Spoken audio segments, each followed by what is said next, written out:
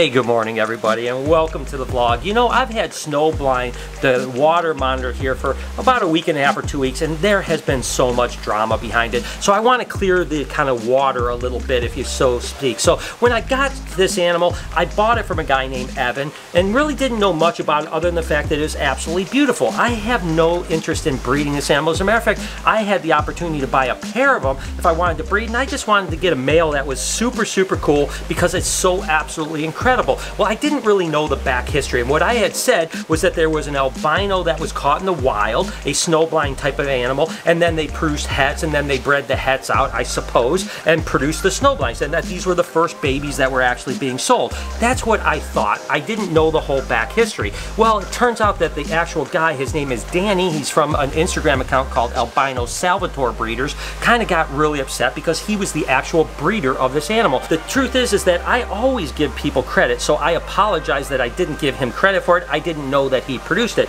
The other thing is I didn't really understand the back history. So apparently, yes, there was an albino that was a wild caught, right? But apparently it wasn't a snowblind, it was just a T-negative albino. This is where it gets weird, even with me genetically, because I understand genetics tremendously, and this doesn't make sense. Apparently what has been said is that he actually bred the albino, produced hets, like I had mentioned, but then produced more albinos, but they weren't snowblind. But when he was able to breed the albino to albino, T-neg to T-neg, they produced snowblind. So almost like it was a super version of the albinos. At least that's what I understand. Again, I don't know if I'm 100% accurate. This is what I've gotten from all the people that I've talked to about the particular thing. So listen, typically when you have a recessive mutation like a T-negative albino, you can produce T-negative albinos from producing an albino to a het, or a het to a het, or whatever the case may be. What he's saying is that when you actually breed albino to albino, somehow it accelerates and goes from an albino to a snowblind. So theoretically, there was never a snowblind albino.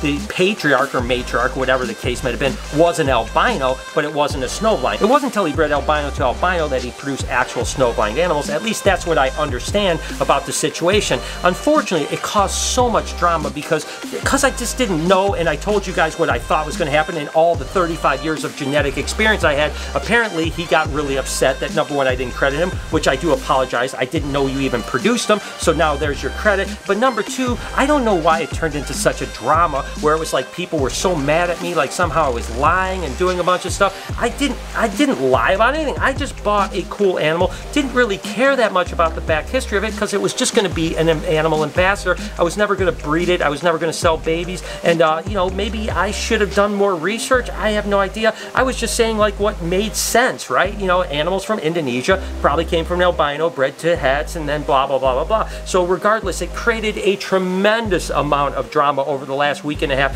where I was getting attacked constantly online. And listen, I don't care about that. You guys know I don't care when there's negativity. It's just the way it is. But I didn't understand why it had to be that way, because now I'm making the record clear. I'm telling you what I think I know, and if I'm wrong again, please tell me I'm wrong again. But I don't think I am. I think I finally have the story straight. Nevertheless, this is an amazing animal. Hiccup is incredible, and it's just a shame that the reptile hobby sometimes has to have so much drama in it, because we're all in it together, guys. The fact is that Danny did an amazing job producing incredible animals, enough for me to bring it all the way from Indonesia here to the Reptarium. I mean, that's pretty incredible, right? That I saw an animal over in Indonesia I love so much that I was willing to pay over in Indonesia basically what they cost here in the States because they were so much more beautiful, and I just thought it was incredible. So regardless, drama, drama, drama, I hate it. I don't like to be involved in drama. I don't even like to talk about drama, but at the same time, I wanted to get the record straight so that I'm giving credit to the right person and also telling the story of how they actually produce snowblind. So there you have it. That's it. I'm not talking about it again. Hiccup is going to be talked about only as an amazing animal, not as the genetic or drama that it caused. I just caught this and I thought I would share it with you. This, of course, is Cupcake, the boa constrictor. And oftentimes people think of big giant boa constrictors as animals that don't climb and stuff like that. But I'm telling you, this animal climbs like her, and this is a giant boa. I mean, you know, it's as big of a boa as I've ever seen, and she is always up on the branches up here, climbing all over the place. So it just goes to show you that, you know, we don't really realize how important it is to give these animals the room that they need in order to climb, to really give them that mental enrichment and just exercise that they need. You know, if they're a big lump just sitting on the bottom of an enclosure, they're not getting the exercise that they probably need to be healthy, right? And I just think it's amazing when you see a 70, 75 pound boa constrictor trick. They're climbing up on branches like this. And I've been told from friends of mine like Tom Crutchfield, Chris Gillette, that literally they have caught most of their boas in trees, not on the ground. So I just love it, and I just thought I would share it with you guys. And just another example of what I was just talking about with the boas. Look at Perdita, just perched up here, just loving life. Again, reticulated pythons do a lot of climbing in the wild in particular. When we caught ours down in Lambambaju and Astana Ular, it was in a cave, but they were mainly up on the walls, like 6-8 feet in the air. We only caught one that was on the ground, so retics love to climb too. And again, look at how amazing Perdita looks. Guess what? I got an early Christmas present. You know what? This is actually from Facebook. I have no idea what it is. Oh, I should say Meta, by the way, but the tag actually said Meta. I have no idea what they're sent me, but it's pretty cool. I just figured I'd unbox it with you guys and see what we have here. Look at this. Meta for creators. Let's see what we got. All right, what did they send? 12 days of holiday cheer. Some sprinkles, some all kinds of stuff for cookies, obviously. Making cookies. We got a little, oh, it looks like a Reese's Pieces cups type of thing. Got some recipes here. We got, what is this? What is it? Ooh, this is chocolate. Oh, so this is the chocolate and the peanut butter to make the Reese's, and then all of this. Some beautiful socks. Oh my gosh, these things are, or these are mittens or socks? I don't know, I'm gonna take a look. Look at these, man. Oh my gosh. These are snuggly. That is amazing. So I got some socks, couple pair of socks, and it looks like I've got a candle.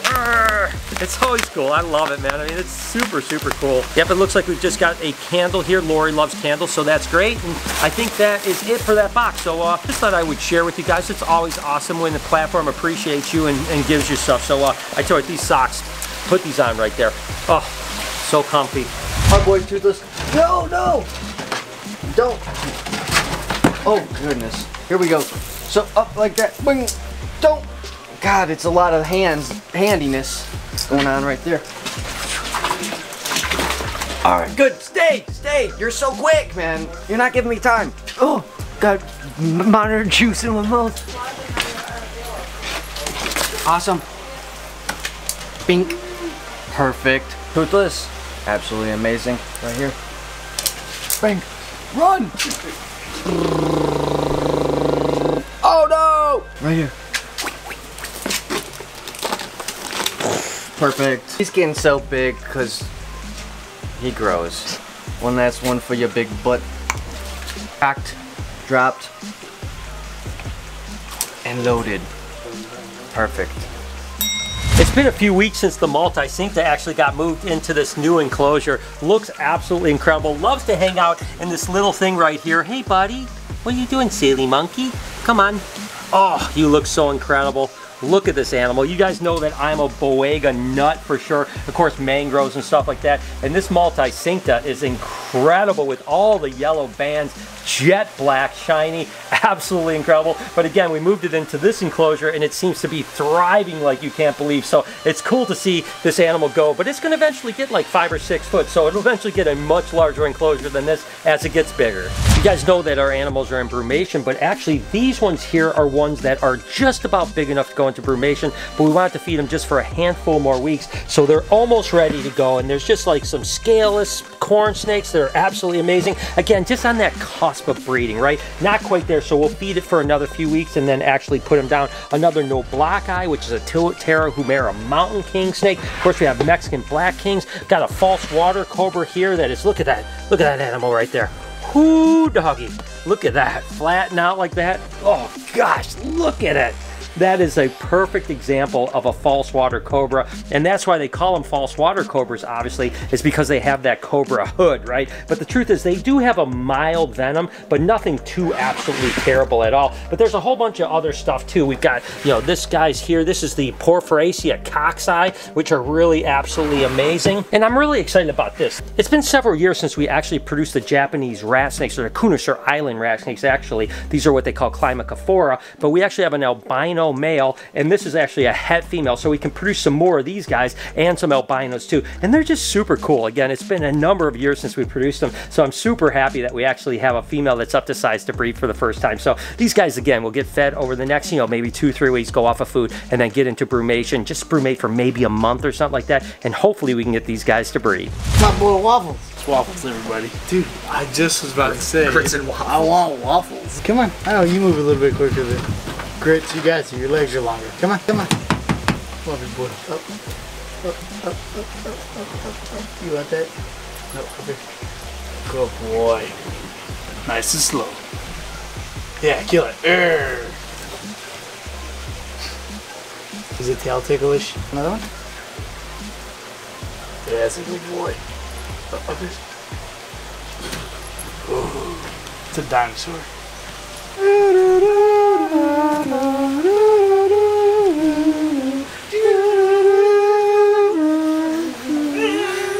We're down in Florida. We actually talked to Chris Gillette about alligators shedding their teeth, right? They have 80 teeth and they'll typically shed their teeth about every 2 years. Well, snakes actually shed their teeth too, and green tree pythons are no exception to that. My buddy Mark over at Texas Chondro actually sent me a bag of adult green tree python teeth. It's pretty cool. I actually have reptileteeth.com, and I always say I want to do something with this teeth. I don't know what I want to do. Maybe some jewelry or something. I'm not exactly sure. I just think reptile teeth are really cool, and I think the same thing with alligators too. Like, what can we do that's amazing? So let me know in the comments what you think we can do with these teeth that maybe someone would want or something on that line. I just think they're too cool to just waste and throw away, right? But I appreciate Mark sending them to me. They're absolutely awesome to think that one day these guys were in the mouths of some green tree pythons. So I had a tour that actually came in yesterday, and they brought us a bunch of freeze-dried stuff. This is from Fancy Freeze. It's actually fancy-freeze.com.